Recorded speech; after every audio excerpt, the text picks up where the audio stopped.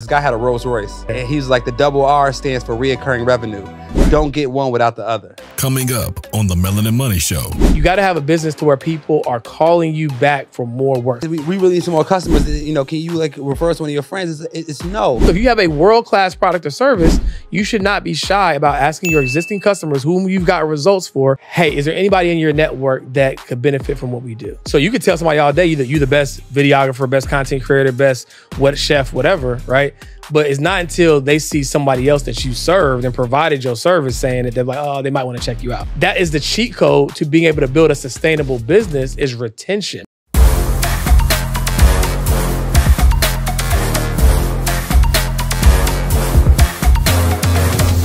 What's up, what's up, what's up? Welcome back to another episode of the Melanin Money Show, New York edition. Yes, sir. In this brick-ass weather. Why would you pull me out of Medellin, Colombia with his 80? It was your suggestion to come here. It was. Because y'all got limited destinations on direct flights. So yes, it's your suggestion, it is. But yeah. It is 20 degrees, but it feels like negative 20 degrees right now. Bro, I don't understand why people voluntarily sign up for this. But it's also hella cold in the South right now. Yeah, it's cold everywhere right now, except for Colombia. a few places. But no, it's all good. We up here. The good news is I can get to get these fits off. You know what I'm saying? Hey, look, man. George outfit game, when he can put on layers, hey, this man takes advantage of putting on layers. Gloves, overcoat. Listen, we gonna get the vibes off. Yeah. But nah, man. So how you feeling, bro? Besides being cold? It feels good, man. I love New York. New York's energy is a vibe, man. Yeah. The hotel you got to stand in is a vibe. It's actually a vibe. It's expensive, but you know, sometimes you got to pay to play. You know what I'm saying? Yeah. When I walked in, I was like, man, I can't believe we're paying this much for the hotel. Then I walked into the hotel and I was like, okay, I understand why we're paying this. Listen, I said on my stories the other day, I'm not the guy that we're not gonna be in the hotel that much. Let's get the cheap hotel. Yeah. It don't matter where we stay. That's not me. I'm not that guy, right? Everything's got to be a vibe. You got to sleep. Now, did you sleep good? So, hey, the best pillows I've probably slept on in the last 10 years. That's saying, hey, Equinox. Equinox Hotel is a vibe. The gym, bro. The gym is you get the whole gym. You get the whole. It's a whole gym experience. So, hey, Equinox, we are in New York pretty frequently, so we're gonna send you this clip. Loading. You know what I'm saying? All we need is free lodging. That's not too much to ask. That's not too much to ask, right? Not too much to ask. That's not too much to ask for y'all to be the official hotel of Melanin Money when we're in New York City. Yes, sir. But what you want to talk about today? Well, I guess before we get into the topic, let's get some current events. Yeah. Well, the current event I want to bring up, selfishly, is this new tax law that might pass, bro. Mm-hmm. So there's a new tax law that could be passed in the upcoming weeks that would drastically change everybody in America's tax situation. There's some additions to the child tax credit that will help a lot of people with kids get a lot bigger refund. Yeah. There's going to be some research and development credits that business owners can take advantage of. Mm-hmm. But most importantly, at least most importantly to me, is the bonus depreciation coming back to 100%. So those of you all that didn't know, 2021, 2022, bonus depreciation was 100%, meaning if you bought a piece of equipment like a vehicle, per se, and it was over 6,000 pounds, you get to write off 100% of the cost. It's going to be 60% in 2024, unless this bill gets passed, where it goes from 60% back to 100%. If that happens, my tax bill is going to drop dramatically. A lot of other people's tax bills are going to drop dramatically. So that's my biggest current event right now. If this passes, y'all, stay tuned. Like, if it does, I'll be the first person to drop some content about it. Yeah. But like, yo, that's going to be crazy for everybody. And as an investor, I would proactively start to identify what companies might stand to benefit for the uptick in people wanting to make these purchases because of the. That's how you got to think. Wow. Right. So that's where my head goes, because we saw how inflated G-Wagon prices were. Right, during the 100% bonus depreciation phase. G-Wagon prices were selling $100,000 over MSRP. It was insane. It was right? crazy. So I would look at different equipment. Cars are obviously one big one, but look at other equipment that will fall underneath this and determine, is it a publicly traded company, and could it make sense to potentially get ahead of that? Caterpillar, right? Maybe even go back and look at how the stock was performing at that time. Obviously, past performance doesn't indicate future outcomes, but if you saw that uptick when it was 100%, there's a chance that it maybe potentially could, you know, take another spike. So that's why you're my financial advisor, bro. Hey, man. See, look, you know. Somebody got to do it. Somebody got to do it. You going to save me the money on taxes so I can have the money to invest more money. Yeah. So no, that's super exciting. I did see that. Shout out to Tiger Woods. Tiger Woods has been with Nike for, over 20 years at least. Do you know how much they paid them over 20 years, bro? Over there's a lot of money. I think over 900 million. Yeah, I think roughly. Yeah, I mean, it's a lot of money. Yeah. But yeah, they finally decided to part ways with their partnership, equitable partnership, but I think he's just decided to go in a different direction. They're deciding to go in a different direction. But shout out to Tiger size with Jordan. Right? Or Eastside Golf. That would be crazy. That would be lit. That would be insane. Yeah, that'd be lit. The picture, never mind, I'm not gonna bring it up. What? I'll bring it up. We're here now. Wait, one of our homies just took a picture with Diddy. But Diddy had the Eastside Golf hat on. He did have the Eastside Golf hat. Yeah. So their brand is definitely spreading like wildfire. They actually just secured a funding round for I think $2.53 million or something like that. So shout out to those guys, man. I love they're one of my favorite golf brands now. So shout out to Eastside Golf. Okay. For sure. Yes, sir. But yeah, let's get into it, man. So, we were talking over dinner last night, actually, right? So this is real time. A dinner where we couldn't drink, but it didn't feel like it though. That's a fact. Yeah. Right. So anybody participating in Dry January or just trying to take a break from drinking, I'm gonna give y'all some hacks. Number one, you gotta have the sparkling water, right? Yeah. The sparkles make you feel like you got something going on. Got a little, got you know what I'm saying? Got at least a White Claw or Truly or something. And you got the lime in there, you good money. Yes, sir. Then you get the ginger beer with lime juice. It's basically a Moscow Mule without the liquor. Yes, sir. Right? So that's a home brand. And what we learned last night, Mojito without the liquor is also a vibe, Virgin right? Virgin Mojito is a vibe. So if you're trying to have something to drink while you out and you're not drinking, those are 3 recommendations. Yeah, we're 20 days in, man. 20 days in. Yeah, 11 more to go. Could not come fast. It honestly has not been that bad. We did it with August of last year. August almost didn't make it. Like August was probably one of the biggest challenges of my life. But like what, and it just proves as a human being, once you prove something to yourself once, that bodes as confidence the next time you want to do something. Yeah. Right. So we almost couldn't. August was really, really hard, but since I know I can do it in August, when we do it since we're doing it now, it's not that big of a deal. But big facts. Yeah. Big facts. So yeah, we were talking over dinner about just like some principles that we want to make sure that we instill in our business and continue to amplify. And we thought it'd be good to share it with y'all in terms of like what could be really beneficial in 2024 as you try to get more out of your business. And it's the 3 R's of entrepreneurship, right?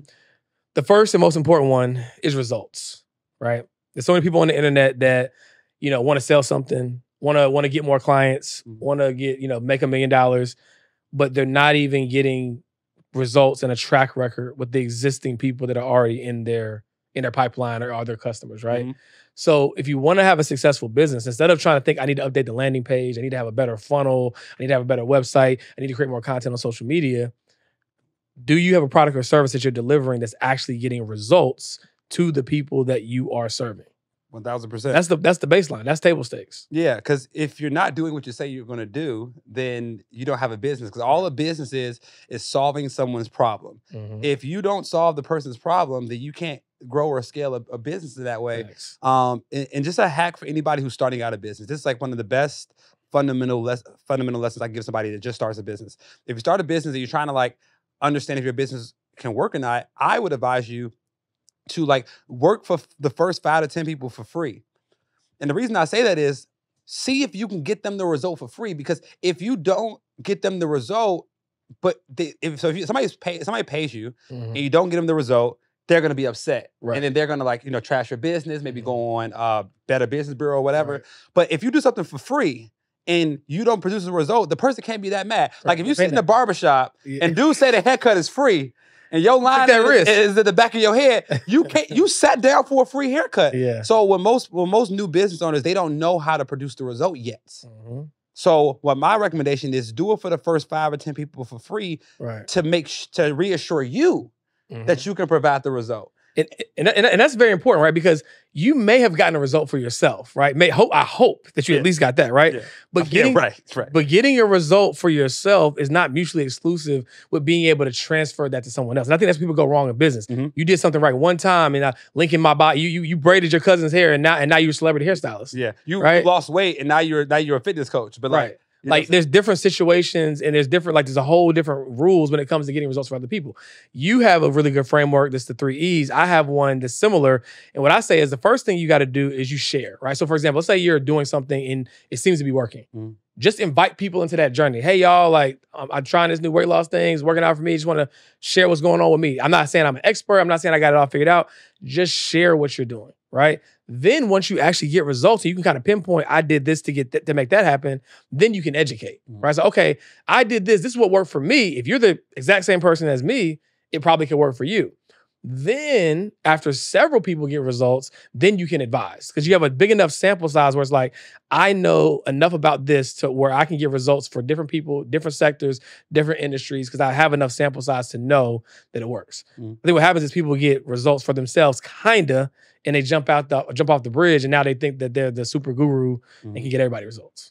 Yeah, and I think the real purpose for this is once you get other people results, those people are now your testimonials, right? Because when we go look at an Airbnb or go look at a restaurant, the first thing we're going to do, how many stars? How many stars? When we went to the restaurant last night, it was like, does it got 4 or 5 stars? Like, if they don't got at least 4 stars, we ain't going.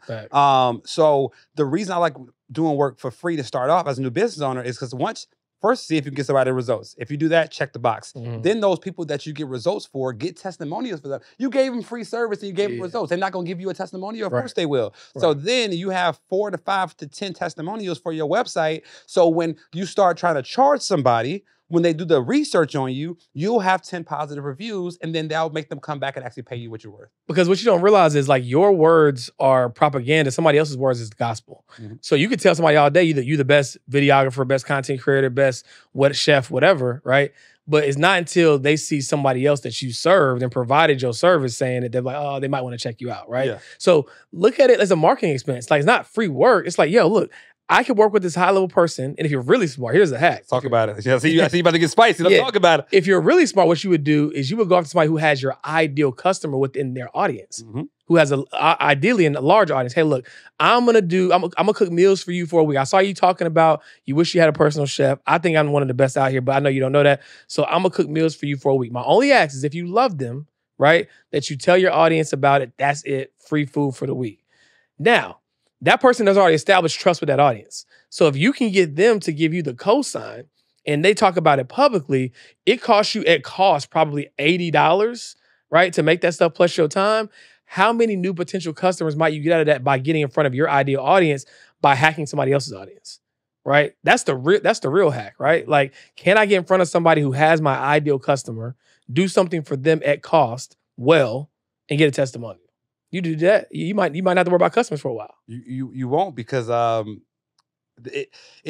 it gives you so much positive equity with that person, right? We talk about relationship equity all the time. That's one of the things that most business owners fail to invest in, right? They fail to invest in relationship equity. If you build a relationship by giving somebody free work, as human beings, we operate off the reciprocity rule. If somebody says, hey man, your kicks is fly, you're like, hey man, thank you, appreciate it. I like your shirt too. Like, you weren't thinking about a shirt, but because he gave you a compliment, you feel obligated. This is how we operate as human beings. So I think these hacks are like, for new business owners, mid-sized business owners, people trying to scale, getting results and then using your results to help amplify your business or have somebody else amplify the results to amplify your business, it's just going to take you to a new level. Yeah, because the only reason why you would be afraid to give away a free sample is if it sucks. If it sucks. Like, if you're worried, like, or if you don't know enough. So if you're in the information business, people are like, oh, I'm going to give away my best stuff because, well, bro, go learn some more, right? Like, the only thing you can take from me is notes, baby. That's it. You know what I'm saying? Like, if you're afraid that giving away something is either one, they're not going to love it, or you don't have enough to give more to give away, then you just need to become better, and maybe you're not as ready as you thought you were.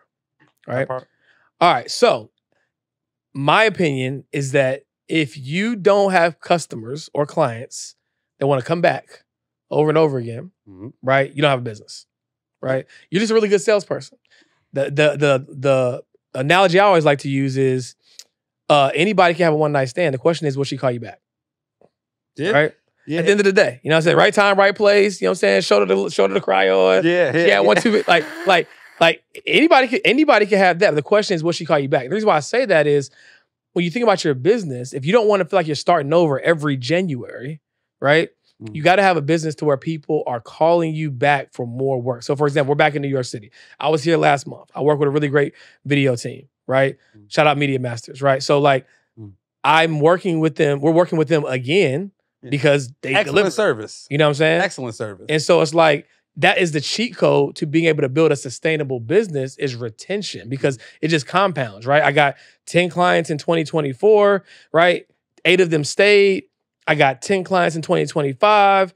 8 of them stayed. Before you know, it's like, wait, I just wake up every January, and even if I don't get no new clients, you start off with 16 new clients at the top of the year. You know, exactly. It's a snowball effect. Remember that quote I told you? It was like, this guy had a Rolls Royce. Ooh, and he was like, the double R stands for reoccurring revenue. Right. Don't get one without the other. You know what I'm saying? If you ain't getting reoccurring revenue, you don't deserve a Rolls Royce. So right. So retention. If I didn't say that, retention is the second R. So first is results. Then you got to get the retention. You got to get your customers to stay. So what I always ask myself at least weekly is, how can I create a business that my clients never want to leave and want to tell everybody about? Mm-hmm. Right? So you're just always trying to find ways to over-deliver, over-serve, but that doesn't necessarily mean doing something new. Like, you remember last episode or two ago, we talked about the better new framework. That would change your life. Change your life if you ever listen to that episode, right? You hate money. You hate money if you don't listen to that. Go back and check that one out. Big facts. Right? So it doesn't necessarily mean you're doing something new. It's like, what does my ideal client need the most? And how can I make sure that they get to that faster? Mm-hmm. Right? Because if you give them what they want, not what you think they care about, not what you put on your website, but what your ideal client wants the most, if you can deliver that faster, I can guarantee that's at least one of the ways, right, that will help you retain more clients. Yeah, and like, ask them what they want. Because here's the thing, as business owners, there's a difference between what you think somebody wants and what they actually want, right? So providing the service that you promised them is not a reason just to stay. That's what they paid you for. That's table stakes. If you said, hey, I'm gonna help you lose 5 pounds, they lose 5 pounds, you did your job. Congratulations. Right. Now, the question you need to be asking yourself is, how can I over-deliver to this person and give them something that I know they need, but they might have not asked for, right? So, I think that it's very important that you just ask. If you don't know, ask your clients, like, hey, wait, what ways can I be better? What's something that's missing in the service? So that you can just know, and that you can add that on to whatever service that you're providing. And one thing that we talked about, another way to build retention, is all business is a problem solution cycle. Correct. That's it. Somebody has a problem, you solve it. Yep. What most new business owners don't understand is that every solution that you provide for your client causes a new problem. Yeah. And they're going to either pay somebody else for that new problem, right, or they're going to pay you to solve that new problem. For example, if a business owner can't get any leads and your job is to help them with marketing to get some leads, okay, you do that. Now they have leads, but do they have a sales team that can convert those leads? Or do they have a funnel to turn those free leads into paid leads? Okay, so if you help them with getting leads, your next offer to help retain them should be, all right, I helped you get new leads. I have another service where we will place a setter in your company who will call all the leads and try to close them on your product or service. Right.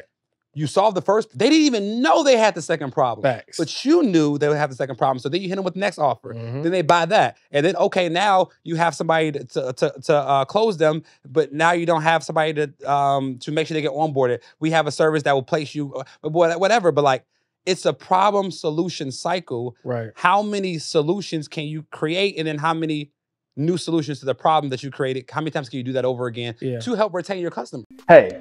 Aren't you tired of buying courses in those emotional states when you want to get a result, but then you actually don't do anything with the course? Do you know on average, the completion rate for a course is about 2%? But here's the thing, it's not entirely your fault. The problem is you buy the course, but you don't have access to the source who actually created it. See, that's why we're doing something different. With the Melanin Millionaire Club, you're not just gonna get access to courses, you'll get access to the people who created it so you can get your questions answered. Because it's not just about learning, it's about taking that information so you can start earning. So the Melanin Millionaire Club is gonna give you access to courses, but not just that, it's an entire university of information. We have financial flicks, we have hundreds of previous recordings, but more than that, y'all, we have an amazing community of people just like you who are trying to become a first generation millionaire. So like GA said, like, you can survive without community, but you can't thrive without community. So this is the place you need to be, right? 100%, because here's the thing.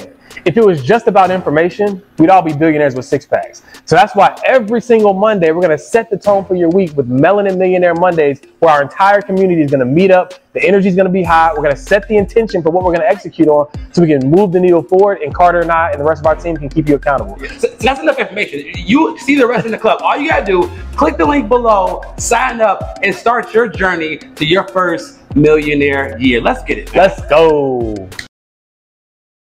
Big facts, because people think about recurring, they think about multiple revenue streams the wrong way. Yeah. They think about like, oh, I want to do hair, I want to make bean pies, I want to like, no, like how many ways within the vertical of the way you're already serving people can you continue to serve them deeper, right?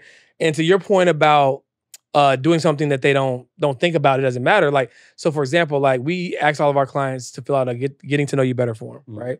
And so let's say we have a client that lives in New York and they get a new job and we know that their favorite food is Mexican or something, right? Now, that has nothing to do with the value proposition of our service.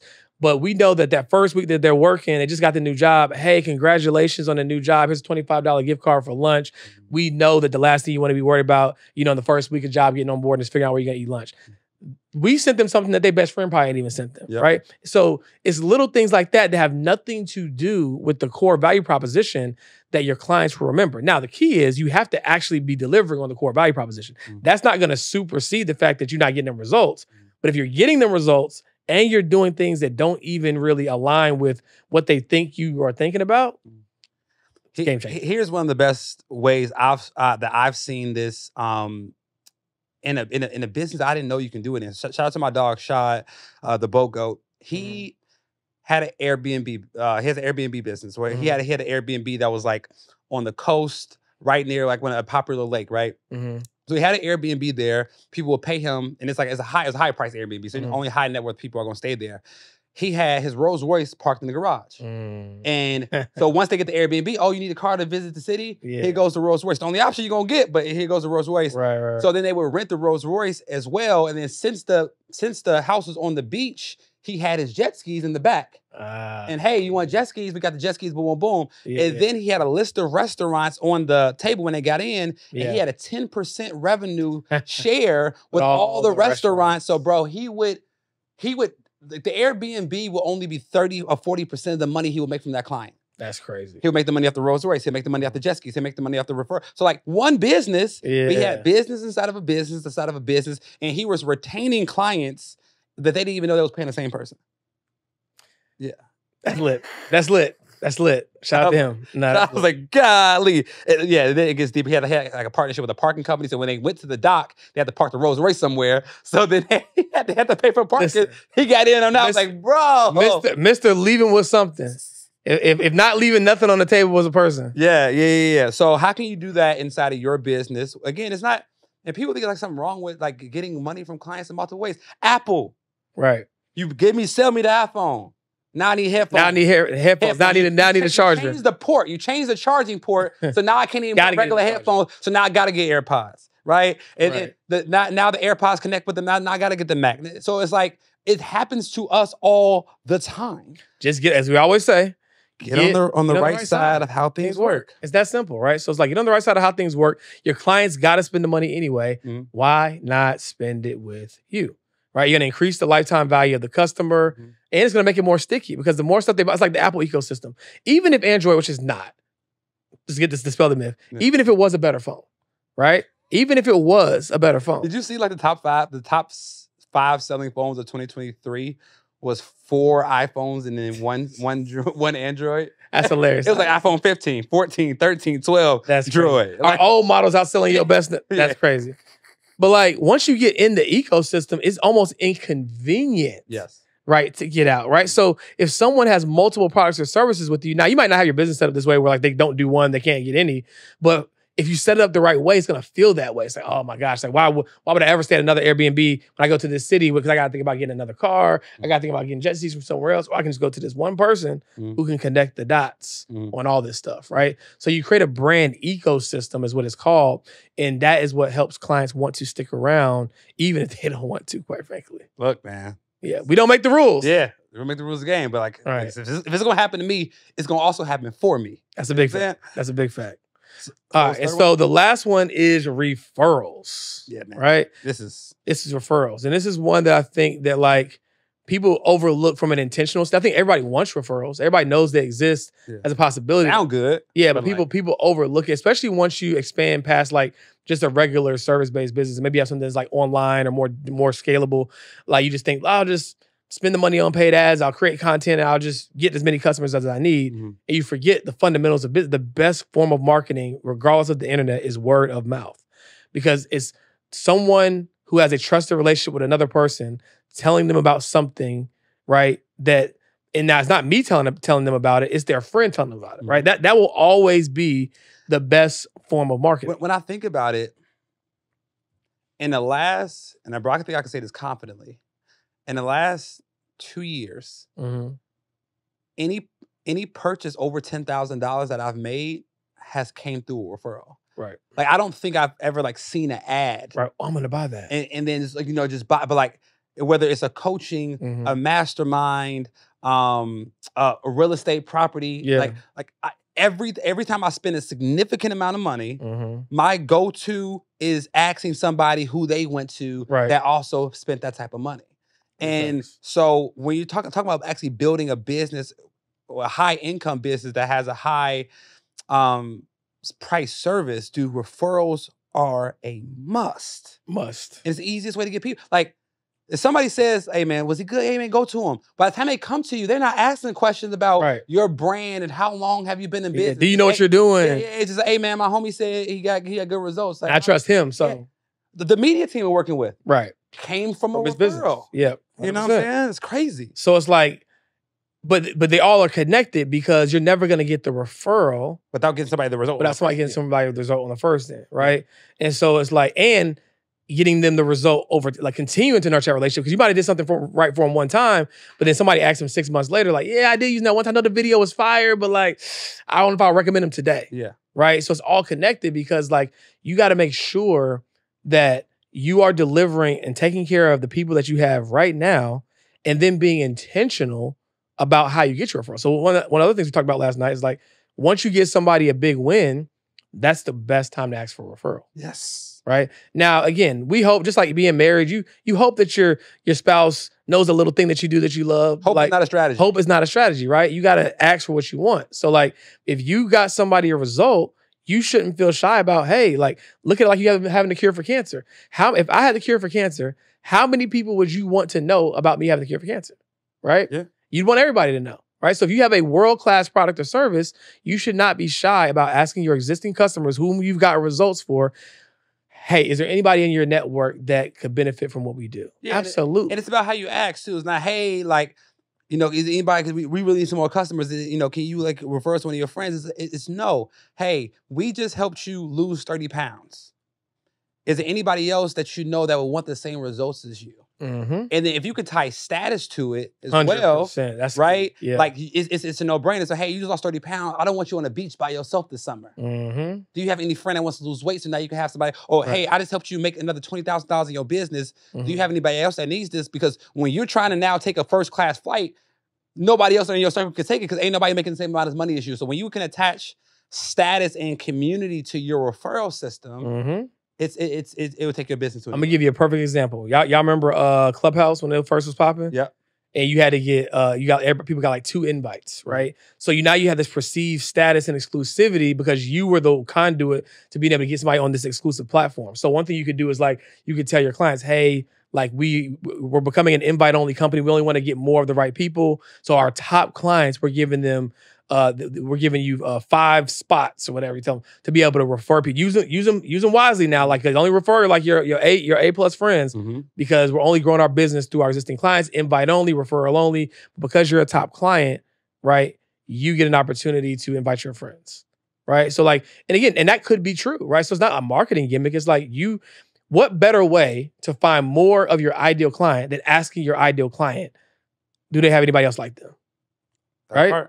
That part. So it's not gimmicky. It's positioning. It's understanding human behavior. It's understanding that people want perceived status by being associated with the things that they're affiliated with, right?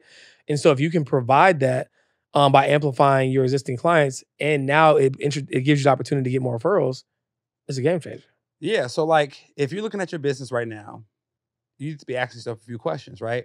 Number one, am I getting the clients the results that I said I'm going to give them? If I'm not, don't move If you're on. not, don't move. Go Right. back and fix that first part, right? Mhm. Fix your service, fix your product so you can at least give the people what you said you're going to give them. If you're doing that well, the next question to ask yourself is, how can I keep this customer in my business? Whether that is continuing to do the service so good that they never want to leave, Mhm. or is it, how can I provide the next solution to the new problem that I'm creating by solving the first problem? Correct. After you do those two things, can take you to six figures. Easy. Easy. Right. Easy could take you to six figures. And then once you're doing those two things well, if you just sprinkle a good referral system in, you're at 7. Like If clockwork. If you just sprinkle a good, like if you have I was gonna give a business example.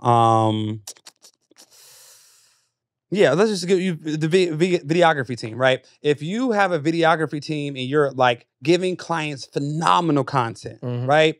And then you have a point where like you're giving them content and then you're following up with them, making sure that you're their personal content person, and then you get them to refer 3 people. Like if you have 20 people in your business and they refer 3 people each, you now have 60. You just tripled your business with no new marketing. Just by being intentional. Just by delivering and over delivering to the same person. Because it's not hard. Like everybody wants to be the plug. Yeah. Right? You mean somebody got this, you know what I'm saying? Like, so you mean somebody got this fire video work, right? Did you see the content? They comment and get the fire emoji. Bro, who's doing your stuff? You know what I'm saying? Like, but if you have an intention, it's one thing to be like, yo, I tagged them. It's another thing to where there's an intentional process, right? It's like, hey, just send the potential people this link or whatever, right? So, which brings me to my next point. Make yourself referable. Right, so it's like if you hate money, right, then have a website that's hard to navigate. Make it hard for people to contact you. Like some of y'all, like I really feel like y'all hate. If I gotta chase you down to pay you, I'm not working with you because I already know, as my uncle always likes to say, the sun shines brightest early in the morning. And if I gotta chase you down to pay you, I can only imagine the nightmare of working with you. Yes, like I'm trying to give you money, and that's hard. Oh my God, I already know. I'm trying to pay you for the service you say you're going to provide, and you don't even have a system to collect the money. Right? So make yourself referable. Have a easy way for your clients to introduce you to them. Make sure that you're following up so it doesn't get lost. Like I just got connected with somebody, I'm not going to say their name because I might, hopefully if I listen to my own advice, I shouldn't work with them. Because if I listen to my own advice, I got referred to someone in the industry and they got connected via text. And they have yet to respond. I followed up. They didn't respond. So I'm just like, but I heard that was good. But I'm just like, I'm following my own advice. Yeah. I need to nip this in the bud. Yeah. So yeah, make yourself referable. Have a system in place. If text isn't the best way because it gets lost in translation, let people know, hey, I love referrals.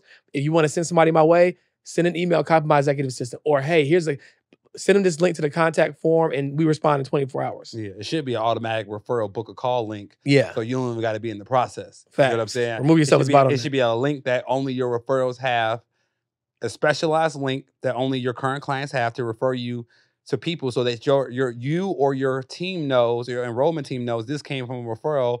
Let's treat them accordingly. And it should just be a collect money process because referrals, they don't ask that many questions. And who they were referred by so that you can thank and nurture or that person. Yes, because when I reread the referral chapter in $100 Million Leads, they were just talking about some referral models that got me, right? So like PayPal had like if you refer somebody, you get $10. Right. And incentivize the person and who's then doing the person referred get $10.